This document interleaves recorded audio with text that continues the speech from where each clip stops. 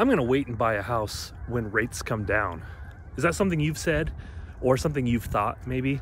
Well, I'll tell you what, if you are thinking that rates are gonna come down and home prices are going to stay affordable, you have a big surprise ahead of you. What's gonna happen is there's a ton of demand out there. There's a ton of people who want to buy homes in Northern Colorado. And as soon as, there's a lot of people sitting on the sidelines thinking it's too expensive to buy right now. So house prices are down a little bit. Well, what's gonna happen is that home prices are going to skyrocket when the rates go low again. Just like we saw a year and a half ago, 2021, early 2022 was exactly that way. And I guarantee you, I've worked with a lot of first-time home buyers during that time. It is not a good situation to be in.